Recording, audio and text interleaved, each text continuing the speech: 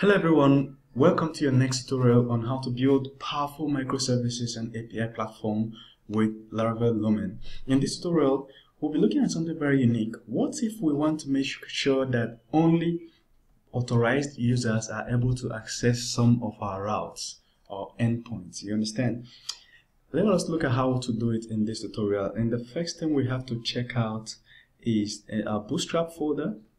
We hit a bootstrap folder and check the app.php. Just make sure that your AuthServiceProvider is commented out. Just make sure that it's uncommented. Make sure that it looks like this. And then your route middleware, make sure that you have it uncommented too. Then the next thing you have to do is head to your app folder. We are going to head to our app folder inside HTTP. We check out the authenticate middleware inside the middleware folder. This particular function, just scroll down. This particular handle function is what takes in every request that is that we're going to protect, and check whether the user is authenticated. If the user is authenticated, it returns to the next response. But if the authentication didn't work, it will return unauthorized with a 401 error. But then let us look at the function that actually checks or authenticates this user. To do that, we have to go to providers inside the providers folder, and we check your AuthServiceProvider, and then you scroll down to boot. This is the function.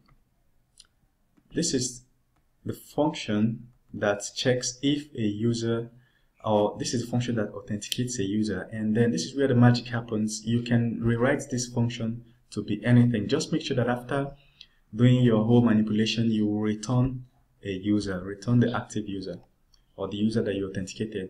Otherwise, nothing will be returned here, which means it's null. This is null by default. And then if null is returned, it will pass on that return to our other file, our authenticate file, and the authenticate file will return the response of unauthorized. So this is the sample code they have written, and what this code basically does is check among the requests that is coming in, whether there is a field called API token, and if there is a field called API token, it will check the user database for the field API token where whatever is coming in as API token is the same. You remember that in our databases, we created in our post database, in our user database, this is our users database, we had a field called API token.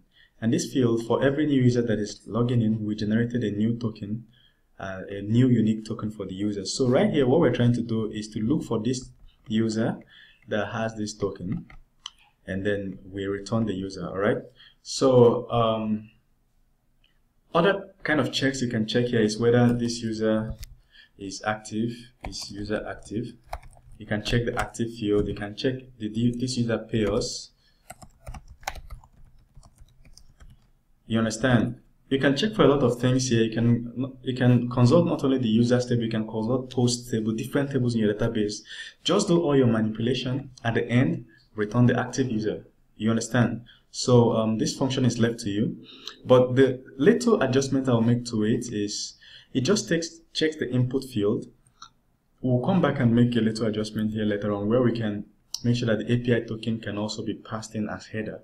So our client can decide to pass in this API token as a header or as a body, you understand? So let us go to, we now understand how this works. So we have to get back to our routes file and do the magic. We need to protect some routes here. Since these routes have been grouped in, what we can do is we can say middleware equal to, remember the auth middleware, because we had it activated in one of these guys. In our app, we have the auth middleware activated, all right? So that is what we check every request that is coming in where the auth is activated. So this middleware has been activated for all these routes, so nobody can view our posts again or get a response from our post if they are not giving us a token. Remember, when they're signing up in the platform, we give them a token. So for any request they want to make, among these routes, they have to send that token back to us, so we know that yes, this is one of our users that is making that post. So that's how we protect these routes.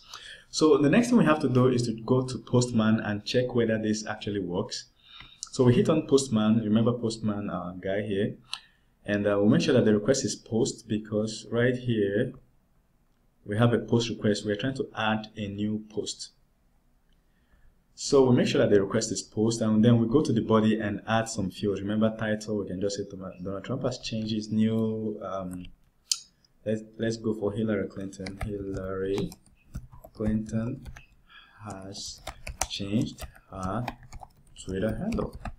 Alright, so and this is the body, and the views, let's just say 32, and as you can see, we are not passing in any API key. So if we send this request right now, we are going to get an error. So we send the request, we are getting unauthorized. But before then, make sure that your server is running, your Lumen blog server is running. So you have to hit your command prompt and run this. Run php as localhost 8000 -t public.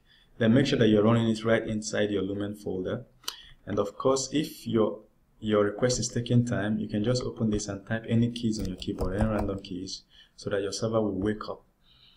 Alright, we're sending this now and we are getting an error unauthorized. You know where this error is coming from? Yes, of course you do, because right inside here, we are in the authenticate app, we are telling it to return unauthorized. So we can say this user is unauthorized. Sorry, my spelling is messed up. We're supposed to have unauthorized. Alright, so it's a 401 error. If we go back to Postman and make that request again, we're going to get this user is unauthorized. Alright, so the next thing we have to do is to go to a database, pick a token for a user and try to pass it along this request. So we head back to our database, and this is a Lumen blog database. I've hit on users table, and then we are going to take, if we slide to the right a little, we'll see API tokens here. So let's take one of them and use it, add it to the request we're making. So I've copied this API token, copy. And then we get back to, remember the field's name is API token. So we get back to our Postman, and among the fields we are passing in API token, and that's it. We have added the key here and the key here, and then the value of the API token. So let's make this request again. Remember that in this file we are expecting if one of the input fields called API token. So if we change this to API token 1, we are going to simply come here and change it to API token 1. But the field in database still remains API token, which means if we come back to our Postman, we have to change this guy to API token 1. You understand how it works now? Then we are going to send this request just to test, and as you can see, we have a success. It has succeeded and added this post to our database. Alright, the next thing we're going to do is try to add another post. And instead of sending this API token just as body, we want to give our users the ability to send it as both in the body or on the header. There is a header where they can pass it in. So what we can do is to come and modify our code and say that we can just say, call it API token, and say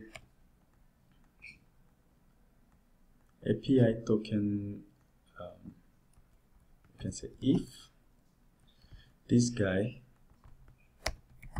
header, if the API token is coming in as header for us, we should simply do this magic. So it's coming in as header, and we should simply have it here. Or else, if it's coming in as body, we can say here is header. Or else we have it in the body, alright? And of course, there are better ways to write this code, of course.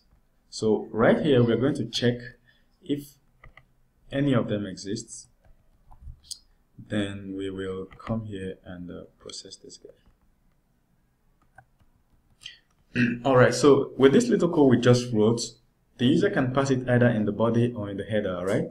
And which means we can now come here in our Postman and make sure we can remove it from here. We're copying this and we're coming to the header to write API token 1 and we're pasting the API. Oh my god. Let us go to the database and get another token. Okay, right here we have another token. So paste it. So among the header, there is a header field called API token, and here is the value. And then in the body we are passing this particular guy. So we are going to send it and see whether it works. Oops, it works. You understand? So this is how to send your request and protect your routes. Using a token, you understand, and it's quite simple and easy. The other one thing we can do is to see how we can protect this route right inside the controller. What if we went to posts controller and added this middleware instead of here? You understand? So if we went to post controller, we can but before then, instead of just protecting all of them, what if we wanted to protect some of them? If we wanted to protect some, we could just have something like this. We have group, duplicate it, and we call this middleware auth. So if your eyes are sharp, you understand what I just did here.